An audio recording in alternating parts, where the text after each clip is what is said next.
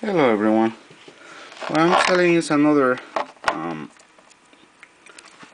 pneumatic actuator or air cylinder. This is smaller.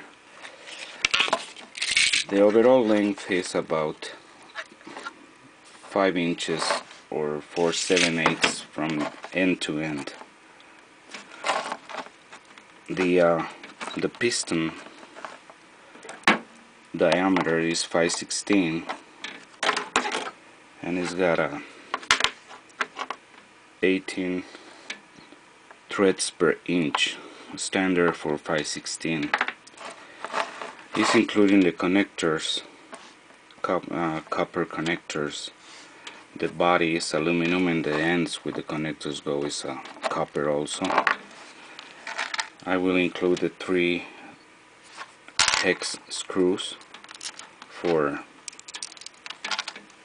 mounting this way.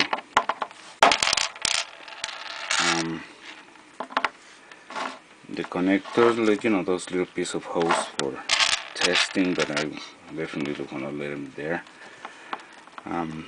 The trouble, well, the model is made by the folks of Tiny Tim, and the model, the part number is ETF 3/4 by 1.5.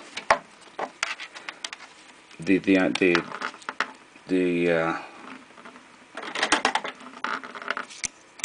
diameter is 1 inch square in both ends. The trouble,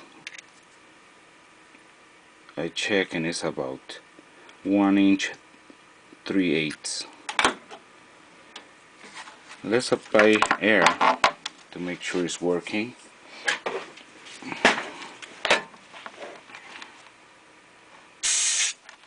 In the other end, out, the other end in. And you apply less air, it's moving slower, so you have to.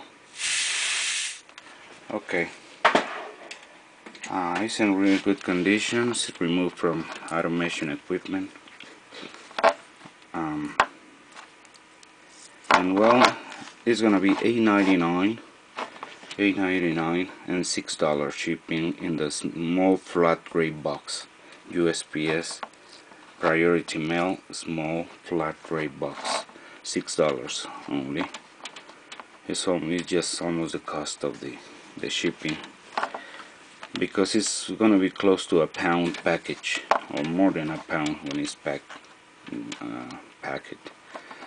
So $8.99 and $6 for shipping. What you see is what you got: the screws and the linear actuator, pneumatic linear actuator, made by Tiny Tim. Thank you for watching, and I will take some picture as well.